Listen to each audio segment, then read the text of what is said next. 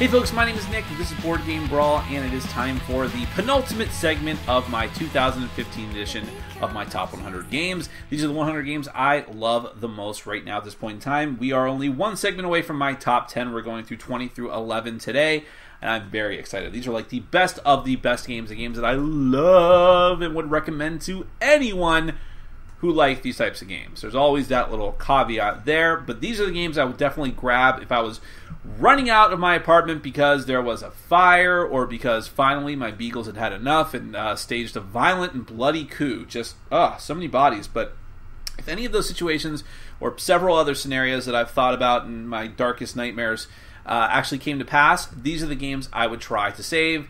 Of course, there are people who disagree with me, and we give them a very, very tiny sliver of a platform to air those grievances in the form of second opinions on each of these entries. Let's get to it. My number 20 is down 8 spots from number 12 last year, which really isn't a big drop, although since it's so close to the top, you might consider it to be a big drop. But that is Sentinels of the Multiverse from Greater Than Games, or should I say Dice Hate Me Greater Than Games. That is a big thing that happened in the past year, those two companies combining. So Sentinels of the Multiverse, I'm going to say, is one of the best superhero games, because it's not a deck building game like some of the other superhero deck builders, superhero card games are, but it does a very, very good job of making you feel like you're doing something really cool and significant than the other players. It doesn't feel like necessarily like you have a superpower, but it feels like whatever your ability is, no one else on the team can do it. Whatever you specialize in.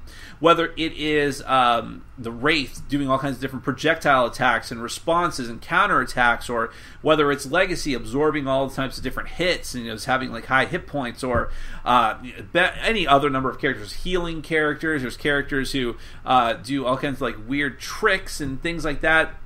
It definitely just gives us, or the what's the Iron Man type character, Bunker, who has different modes of attack, offense, and defense.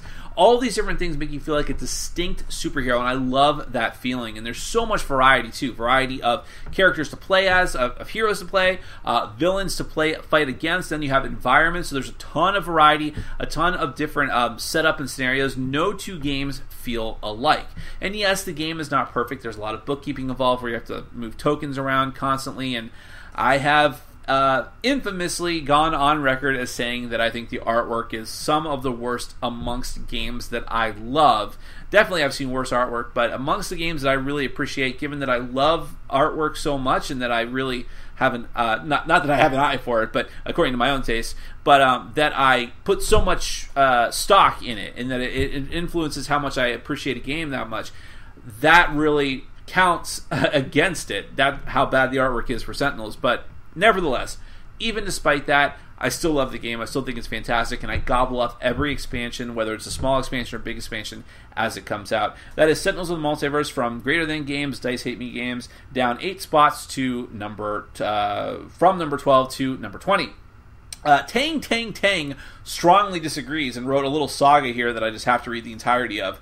The more I played it, the more I hate it. Looking at the artwork, they trying to pass off as comic style gave me a tumor. Disgusting and amateurish drawing that could only come from a toddler with a brush. Yuck. And there are so many tokens and updates to keep track with each new villain. Very, very clunky gameplay. Do I feel like a hero? Nah. More like accountants trying to balance the accounts. Very tiring and boring. P.S. The drawings really suck. I'm putting a blanket statement out here right now. I am not correcting anyone's grammar or spelling anymore.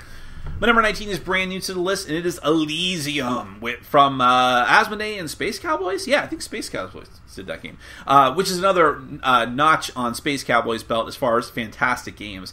I remember the first time I played Elysium, and it was one of those games where midway through the game, I'm not even sure I was doing very well. I think I did pretty well, but I wasn't sure at that point.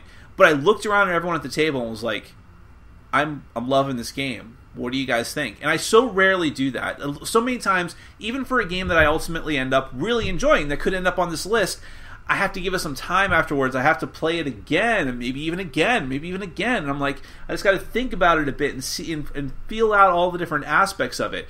Halfway through my first game of Elysium, I'm like, this is great. And we ended up playing it again right afterwards. That never happens in my group. I may play a game multiple times, but it's spread out over days and or like a whole week of different game groups because I want to play with different people, or I just want to give a variety to our game sessions. I was like, we got to play this again, and that's how great it was. Elysium has, first off, it has beautiful artwork.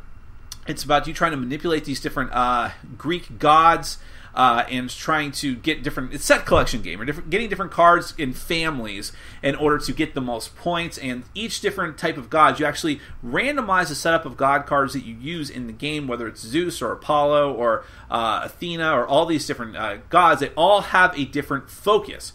Hades is all about getting more sacrifices, and Zeus is all about victory points, and Athena does, I forget, some sort of weird thing with certain cards, kicking off other cards' abilities and things like that. And then Apollo has like this whole other separate board, like the Oracle board. They do some funky things, and that's what I love. Is that, again, just like what I was saying about Sentinels, no two games feel exactly alike, at least unless you play it like 20 million times. But it just feels very distinct. It feels like you are always doing something different than the other players. You're focusing on different aspects, and nevertheless, it still can feel like a pretty cutthroat game because you're all drafting from the same pool of cards, and turn order is incredibly important, and you're bidding for order in a sense. It's such a great game. It's easy to teach. For the most part, I maybe call it I might call it midweight. It doesn't last too long. It doesn't overstay its welcome, and in most cases, but I feel involved and engaged the whole time. One of my favorite games of the new year, that is Elysium from Space Cowboys and Asmodee. Elocution Safari, despite his cool name, is definitely disagreeing with me here and says convoluted, abstracted, arbitrary Euro, a random collection of mechanisms barely held together by mediocre art and ugly iconography. My number 18 moved up 11 spots from number 29 last year and just completed a really, really successful Kickstarter for an expansion set. That is Arcadia Quest from Cool Mini or Not. This game, I kind of felt for a while that it wasn't getting much love. It came out, some reviewers like myself were really, really hyped on it and loving it, and of course, diehard Cool Mini or Not fans were all over it, but then it just kind of felt like, I guess that game's still out there somewhere. I still loved it, but no one was really talking about it. But the fact that Arcadia Quest Inferno came up on Kickstarter and just like made buku bucks, like 1.7 million I think was its final total or something like that, and got everyone excited, means that the audience has grown for it over time. It was dormant for a while, but now it's back. This game is essentially I think we call them like MOBA games, massive online battle arenas. Each player takes control of a guild of characters. There's 3 different characters that you can decide however you want to do it, but you can draft the characters in the beginning, whatever you want. And then you're all going out on this map that looks like a typical dungeon crawling map, filled with monsters, but your goal is to meet certain quest objectives. You're not working together cooperatively. You're trying to kill the other players, because that's one of the possible quest objectives. Or you're trying to just kill monsters who just kind of sit there and wait to be killed, but they might counterattack you. But they give you gold, and there's other types of guild quest things you can do depending on the scenario. And that's the other thing. It's a campaign-driven game.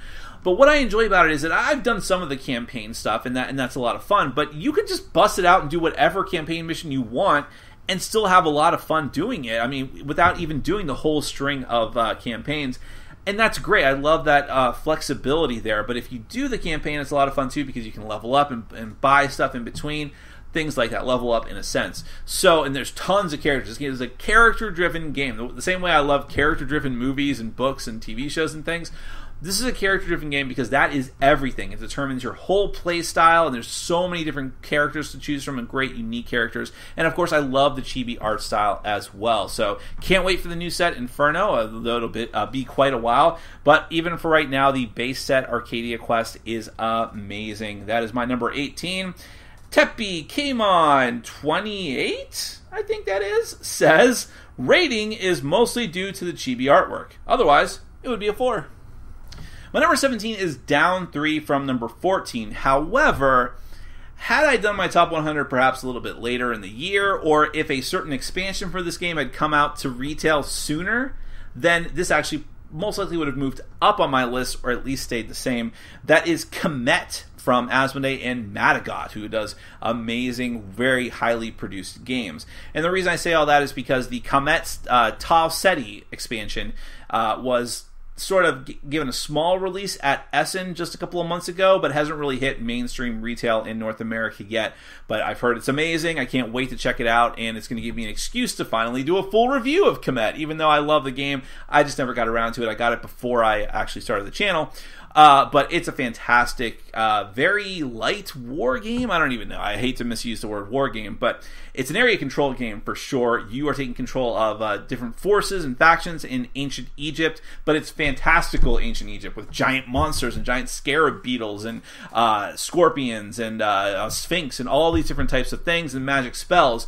And there's a lot of really cool elements of the game. Each player has under its control several different pyramids or large D4s that you level up, and those enable they give you access to better special ability tiles of the appropriate types. Like all the white tiles can be like defensive ones, and cards that give you more magic power, whereas the blue ones are more about the I can't really remember, like trickery and things like that, or maybe I'm thinking of magic. But the red tiles for sure are like all attack and getting really powerful creatures that are really good in combat. So I love that whole aspect. The combat in this game is fascinating too. It's sort of the Game of Thrones style of card combat, where you have a set of cards, you choose which ones you want to play, simultaneously reveal, but then you don't get to get them back until you've used all of them, or at least most of them, something like that. It's been a little bit while since I played it. But then the combat is super fast and super visceral, and it doesn't penalize you too much. That's what I love. In these types of games, often, if you're utterly wiped out by your opponents like early in the game, you're just kind of sitting around because there's no way you're coming back. I've seen massive comebacks in this game. I've seen a lot of close versions of this game because it's not too easy to just pick yourself up, brush yourself off, especially if while your forces are being destroyed, you're still slowly building up your pyramid strength. So I love the production values of this game. I love the theme. I love the fast and fun combat. It's been a hit with everyone I played it with. That is Comet. I can't wait for the expansion. My number 17, on Myokomo Kokomo says, the Egyptian theme in Comet is so flimsy as to be almost non-existent. I feel the designers had no theme at all before one of them saw the pyramidal shape of the four-sided dice the game uses as counters and shouted, "Eureka! Egypt!" Comet's teleportation and monsters feels more like the movie Stargate than actual Egypt. I'm telling you right now, if they rethemed this into Stargate, I'd still love it.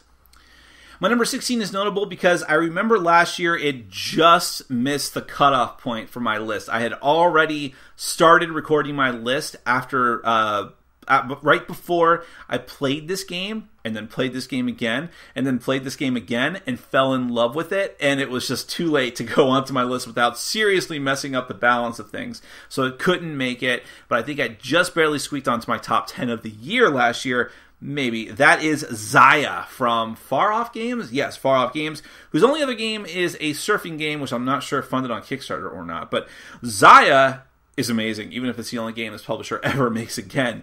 This is essentially a sandbox game, but it's an intergalactic sandbox game. Each player takes control of a different ship that starts off very weak at the beginning of the game. But as you go through the game, you might get upgrades, and then you just decide what you want to do. Do you want to be a pirate and kill the other players? You can do that. Do you just want to pick up and deliver, trade goods, and get victory points that way? You can do that. Do you want to be a police officer or a bounty hunter that hunts the players who are pirates? You can do that too. You just want to explore and go find different new tiles in different areas and do that. You can do that too. I love that. I love that every game of this I can try something different, and it feels so light that I don't really care if I do well or not. I have fun with the exploration aspects. The components are amazing, from the money to the ships to the tiles. I love the whole aspect of just every player's getting the whole way you upgrade your ships. And so that, again, I keep going back to this point. Any game that makes you feel different and distinct from the other players, I love. It's one of the problems I have with Euro games so often, is that everyone just feels like they're doing kind of the same thing, but they have different colored meeples. But in this one, you definitely can, you get the way that you want to progress, what you choose to do during the course of the game just dictates like what types of ships you might be interested in. And they have different minis for all the ships. That's fantastic. There's so many good things about this game. Yes, it's very random. It's definitely an Ameritrash game. Yes, I know my computer screen just turned off, and that was probably super distracting to you, but that doesn't matter. Zaya is awesome. So that is Zaya. I wish it had made it on last year's list, so it wouldn't be new this year for sure, but nevertheless, I urge you to check it out if you can find a very expensive copy of it. Grusher, however, says, rating based on reading a comment of a post of a video of a rough description of the rules. That's all I need to make an informed decision. My number 15 is one of 3 games that actually dropped out of the top 10 from last year. So not a huge drop, but still, I suppose you might put some weight in the fact that it dropped out of the top 10. And the first of these is Tanto Cuore, my number 15. It is down 8 spots from number 7. Now, Tanto Cuore is a fantastic deck builder. For me, it really didn't totally replace Dominion. I still have Dominion, and I still enjoy it. Dominion kind of had like a renaissance with me this year because of the newest set, Adventures. But nevertheless, I will always choose to play Tanto Cuore over it because not only do I like the artwork and the theme better, despite what some people say, I also like the different expansion sets and what they add to the mix. Everyone adds something really new and unique to the mix. Like the Romantic Vacation has these new like types of achievement types cards are called Reminisce cards, where you can manipulate your hand and discard certain cards in such a way as to gain these achievements, gain a lot of points, and have a special effect. I love that idea. I love the expanding the house, the second expansion, or the first expansion, which gives you these different buildings you can buy. Oktoberfest has been perpetually delayed, but I've heard that's pretty amazing as well from people who somehow got early copies of it despite the Kickstarter backers not getting it. But nevertheless, I still love the game. I think the only reason it dropped is just because there's been so many amazing games on the list this year, and there is perhaps one other deck builder that I like better, or maybe a couple that I like better than this game, but it's still solid, deterministic deck building game with, in my opinion, I know some people disagree, great theme and artwork. That is Tanto Cuore from Japanime Games, originally Arclight. However, Los Chabos Dragon, who has wonderful spelling and grammar, which means you know that it's not, says, the whole theme is distasteful. Okay, a lot of employers must have lusted for their employees, but to make a whole game with such an game where everything evolves about this, only for pantsu pedo fetishists who might want to cover their fetish with a capital F. My number 14 is another game that fell out of the top 10 from number 10 down to number 4. So it was just barely in the top 10 last year, and it didn't really fall that far. And that is Robinson Crusoe Adventures on the Cursed Island from Ignacy Trzewiczek and his company Portal Games, and now Z-Man Games.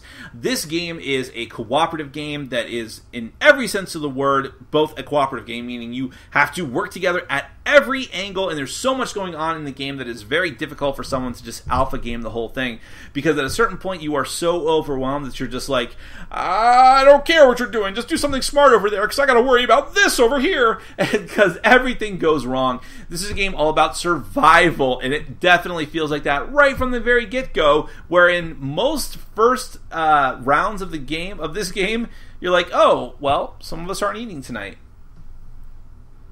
That's just how the game goes. It might be, we don't have shelves for tonight. Now we're cold. Now our food gets destroyed. Now we're not eating. Or a tiger just attacked. Or a snake just popped out of the tiger's mouth and latched onto my face. And now I fell into a pit with more snakes. Okay, that's slightly exaggerating, but not by much. That's how dangerous this game is. They might as well just put a live snake right in the box. I mean, it would be the same effect. So it's a very overwhelming game, but I'll tell you what, I love the challenge. I love the fact that because of all these disparate elements and the exploration aspect, I mean, this game can wear a lot of different hats. Exploration game, worker placement game, cooperative game, of course, storytelling game. Ignacy Trzewiczek is famous for saying, I want to make board games that tell stories. So that is this as well. I mean, it's so many different things you can call this game. I just call it fun. Okay, that was terrible, but it really is. It's an amazing, super difficult cooperative game. Just such a great storytelling experience with fantastic bits and artwork. Really, really love this one, despite very, very, very rarely winning. And despite the fact that I have seriously delayed playing through the Voyage of the Beagle expansion, which really is ironic. I really should have played something called The Voyage of the Beagle by now. But nevertheless, maybe if I do, this will go further up on the list next year. But that is Robinson Crusoe Adventures of the Cursed Island, my number 14 this year. But John K. Friday says it has a 40-page FAQ, which is more than most medical equipment. My number 13 is brand new to the list, and it is very hot right now, very controversial right now, which means, of course, it has a home on my list if it's controversial. That is Time Stories from Asmodee, again from Space Cowboys. I'm telling you, Space Cowboys, a publisher to watch, or a studio to watch, whatever you want to call them now.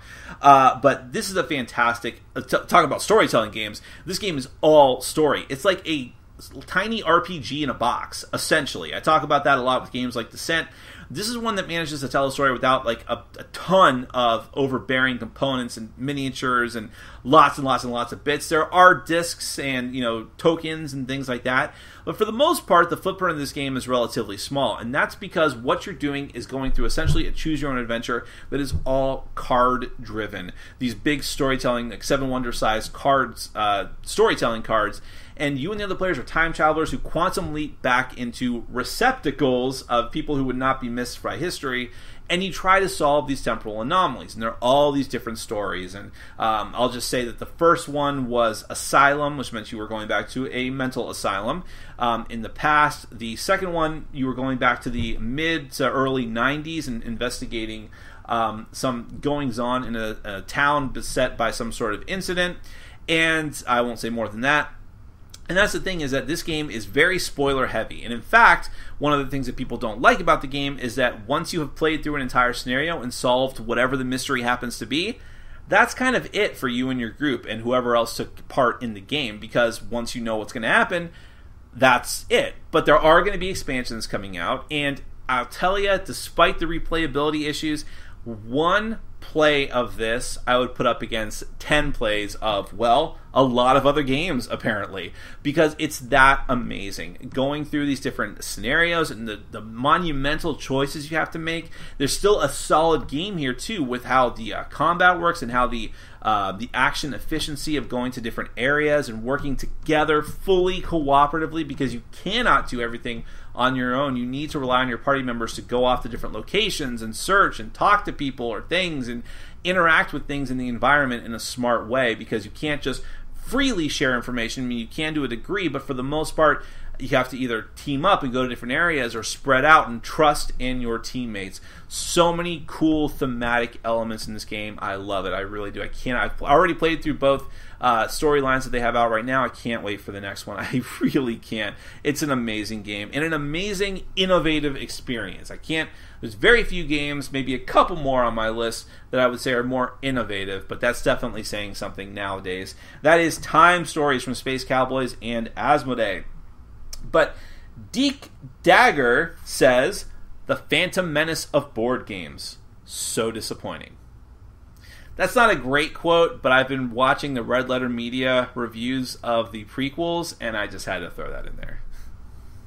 My number 12 is the last of the casualties to fall out of the top 10. This one actually fell, not that it was a ton of spots, but it fell all the way from number 4 down to 8 spots down to number 12, and that is Small World. And any flavor of Small World that you can choose, whether it's a base game or Underground. I love them all and own them all. It's a fantastic game. It only fell again because it's a lot of competition this year, and other games that are in the top 10 I just played more often as well. That's always a thing that's just going to weigh on the decision.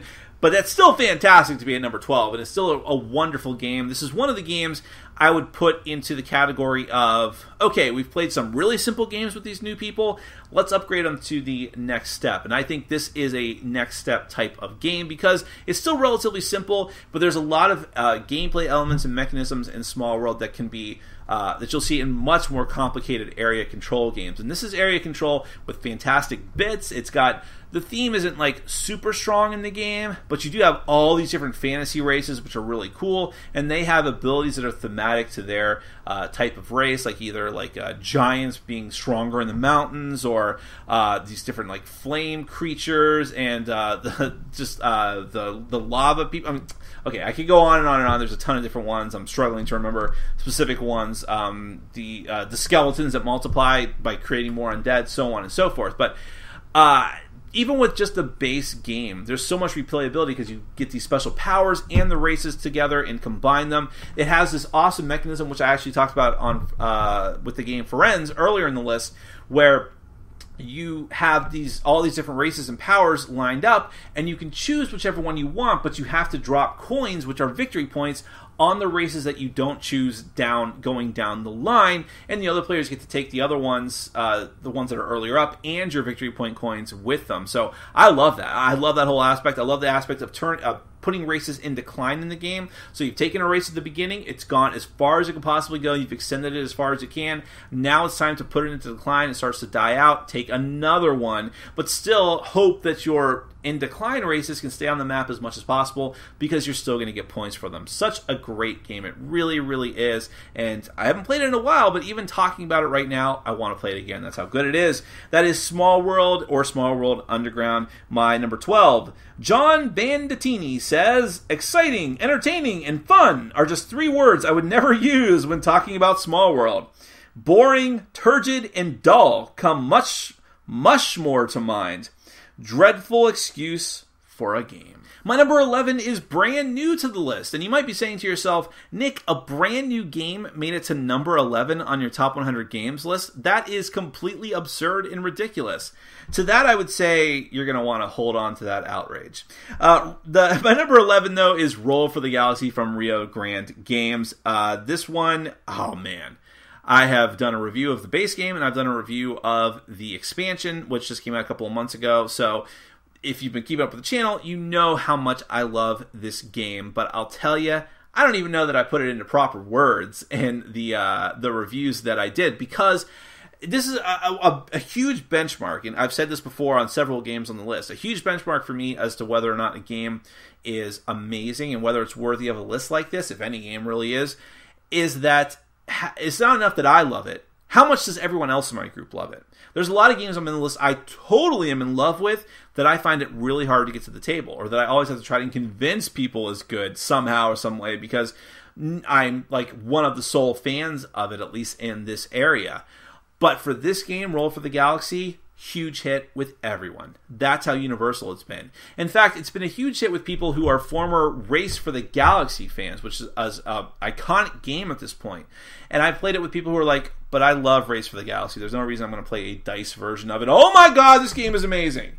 That's the reactions I get for Roll for the Galaxy. And for me personally, I never liked Race for the Galaxy. And so I was actually skeptical of Roll for the opposite reason. Like, well, I hated Race. If this is even a little bit like it, how is this going to be good? Well, let me explain. First off, the idea of rolling dice is just more appealing to me than... I do love card games, don't get me wrong, obviously. But the idea of rolling the dice and having to manipulate them and using them as resources has always been very appealing to me. I love that kind of stuff, especially with dice building games, and that's what this is as well. There's a little bit of dice building where you put out different worlds, which gets you different dice into your cup, and then you can use them later on. But then you have this whole aspect of you're building these different planets, and it feels more momentous because rather than in Race where it's just like you're playing down cards with different special abilities, now you're actually building out your tableau of planets so you can see it grow in front of you. You've got developmental planets, which just give you different special abilities, or you've got these worlds where you can actually ship goods and create goods and produce them there and get yourself more points that way, and those are also going to get you more dice representing your populace. And the whole mechanism of how you get dice back into your cup, so many amazing things about this game. The production values are great. It feels a little bit more thematic. It's easier to understand. The iconography is not as crippling as it was in Race for the Galaxy. And again, everyone I've played it with has loved it. And it's getting a ton of love in the major board gaming community as a whole as well, for very good reason. Not just a gimmick. That is Roll for the Galaxy, my number 11 and the final game on this segment of the list. And so we end with McDean's comment. He says, take the 2 games I hate and then mash them together. The sum is worse than its parts. Now, I know what one of those games is. I don't know what the other one is. King of Tokyo? In any case, that is the end of the penultimate segment of my list. The only thing that's left, the top 10 games of the top 100 games for 2015. I think people are going to be maybe half not that surprised and half very surprised. We'll see, but I can't wait to do it. Then we're going to do a wrap-up episode where we go through different metrics and stats and different things like that. Can't wait. Super excited. Thank you so much for hanging in there. Take care.